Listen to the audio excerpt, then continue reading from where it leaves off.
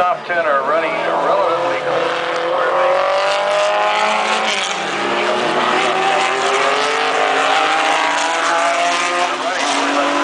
off the way they qualified with Hugo, having been dominant from the get-go, is lead now just a shade under 2 seconds over John DeLay.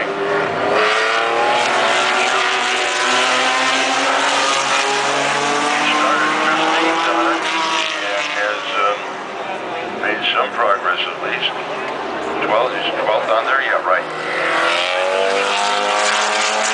911 Porsche out there. Ken here was fifth on the grid when he started, and Robert